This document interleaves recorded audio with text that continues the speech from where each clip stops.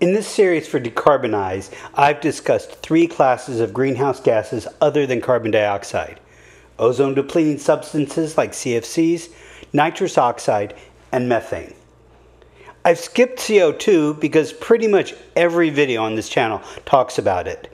So now I'm going to answer a question that is both very easy and a bit subtle. Is water vapor an important greenhouse gas? To listen to some of the climate deniers, you'd certainly think so. The planet has warmed by about 0.8 degrees Celsius since 1880, but half of this occurred before any significant change to the CO2. This graph shows both the man-made CO2 emissions and global temperature changes from 1850 to 2010. The green line shows an increase in man-made CO2, most of it since 1940, you can see. The black line shows fluctuations in overall temperature. Now notice that the rate of temperature increase from 1860 to 1880, when there was relatively little man-made CO2, is about the same as for the most recent period when emissions were about 60 times higher. Interesting. Now also note that there were dips in temperature at times when CO2 emissions were still going up. So the increase in temperature cannot be entirely due to man-made CO2. No. Nearly all of the warming effect is actually due to a powerful greenhouse gas called, are you ready for this? Water vapor. Oh, water vapor, yeah. Yes, only about 3.3 degrees of it is from CO2, man-made or otherwise. We're going to talk about greenhouse gases and how they're represented, or more accurately, how they're misrepresented by institutions, the media, organizations that are promoting man-made catastrophic warming.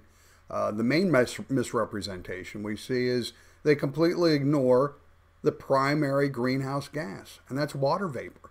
And it's the primary one by far. And they are both right and wrong. By the way, the temperature plot in the first video is wrong. Here's the actual history of global temperatures since 1880.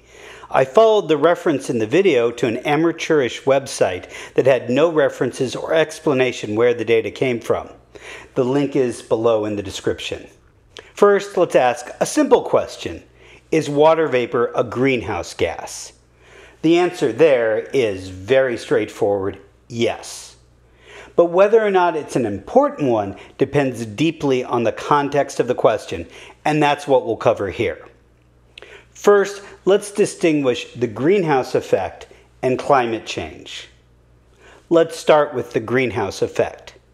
This is the blanket the atmosphere throws around the planet.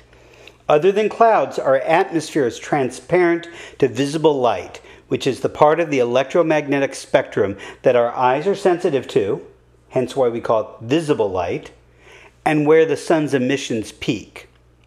When the sunlight strikes the earth, it warms the ground, which re-radiates the energy. I'm not going to get into blackbody radiation, so just take it for now that the ground radiates an infrared light, which has a longer wavelength than the visible light, just beyond what our eyes can detect. The greenhouse effect happens because some molecules in our atmosphere, the greenhouse gases, absorb infrared radiation, trapping the heat. If not for the greenhouse gases, the temperature on the Earth would be about 20 degrees Celsius cooler. And water vapor is the most important greenhouse gas. According to Schmidt et al. 2020, about half of the warming is from water vapor and a quarter from clouds, which is, of course, just concentrated water vapor. Clouds are complicated because during the day they are cooling by reflecting light into space, but at night they're warming, trapping the heat in. It's surprising how little we know about water vapor compared to CO2. We have great direct data on CO2 from Mauna Loa going back to about 1960 and from ice cores much further back. But that's because CO2, other than warming the planet, is pretty inert. If you emit it in one place, it mixes with the rest of the atmosphere within about a year or so, and within the hemisphere within months. So if you measure CO2 at Mauna Loa, you get a good representation of the northern hemisphere CO2 concentrations. But for water vapor, you don't even get a good representation of the Big Island. The air on top of Mauna Loa is very dry, the air at Kona a bit damper, and the air at Hilo even wetter. the concentration of water vapor in the atmosphere varies from about 0 to 4%. Anyone who has spent a night in the desert knows the power of water vapor as a greenhouse gas. The temperature in the desert drops much more at night than elsewhere because there isn't water vapor or clouds to prevent the heat from escaping. On the other hand, anyone who has spent a sleepless summer night in a hot, muggy city also knows how powerful a blanket water vapor can be. The biggest difference between water vapor and the other greenhouse gases is how long it stays in the atmosphere. If we suddenly introduced a huge amount of water to the atmosphere, it would be gone as rain or snow within a week. In contrast, CO2 might still be there after a century. Likewise, if we removed all the water vapor from the atmosphere, evaporations from the oceans would replenish it quickly. We have no significant direct impact on the amount of water vapor in the atmosphere. But we do have an indirect impact through climate change. The amount of water vapor at any place is complicated. That's why the weather is on the news every day. But one element is the air temperature.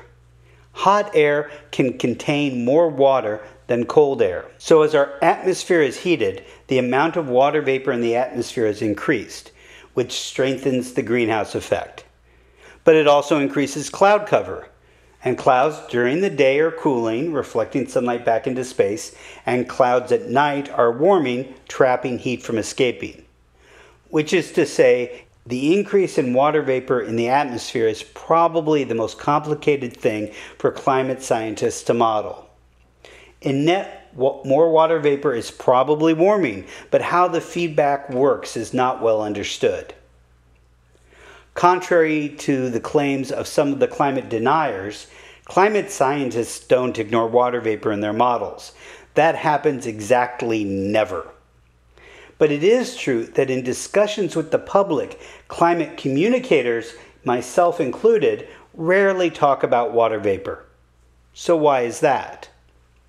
The key is to understand the difference between the greenhouse effect and climate change. Climate change is happening because the greenhouse effect is strengthening over time. The reason it's strengthening is because the concentration of very effective greenhouse gases like CO2, methane, nitrous oxide, and ozone-depleting substances has been increasing over the last 150 years, not because of an increase in water vapor. These concentrations have been measured both directly and indirectly, as has the increase in temperature, and it's very straightforward to show that increases in these chemicals will heat the planet. The only question is by how much. And the biggest uncertainty is caused by water vapor. So to answer the question, is water vapor an important greenhouse gas? It depends on the context. If the context is, why is the Earth 20 degrees C warmer than it would be without an atmosphere, then water vapor is definitely important. If the context is, what molecules should I focus on for my climate models, the answer is a resounding yes. But if the context is, what models are causing the planet to warm, the answer is no, water vapor is not important, because its concentration isn't increasing because of human activity, and there's nothing we could do to decrease it even if we wanted to. It's hard to reduce CO2 concentrations, but if we did it, it would stay low as long as we stopped emitting CO2. But water vapor would go back to the same levels almost immediately. So if you're trying to motivate policy, it's reasonable to simplify a complex issue by ignoring water vapor and focusing on carbon dioxide, the primary cause of climate change. If you're teaching a course on atmospheric science, then I'd start with water. So in the context of my videos, no, water vapor is not important, because I'm talking about how we address climate change, not teaching a course on climate modeling. Since you made it to the end, you probably learned something, so please like and subscribe. If you want to support this channel financially, you can buy me a coffee. The link is below and right next to me. And here's a link to my full series of videos on greenhouse gases other than CO2 in case you missed some. And please share this video with anyone you know whose understanding of atmospheric physics is a bit foggy.